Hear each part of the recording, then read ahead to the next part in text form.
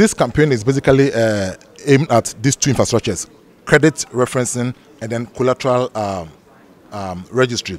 Now, when we talk of access to credit, we are talking about the ease with which people who need credit, okay, can access them. Now, there are a lot of financial institutions who are in the business of lending credit.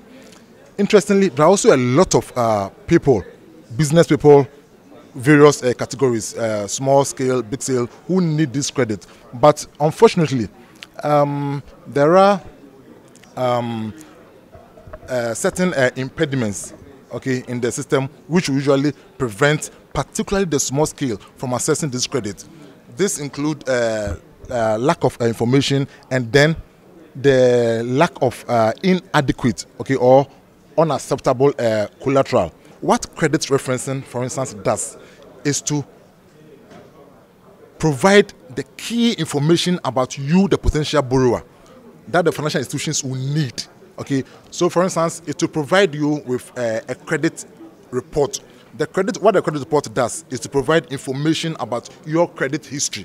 So all the credit that you have been involved with in the past, when a financial institution picks your credit report, all the information is there. The previous loans that you have taken from other financial institutions, how you have fared regarding its repayment, everything is there.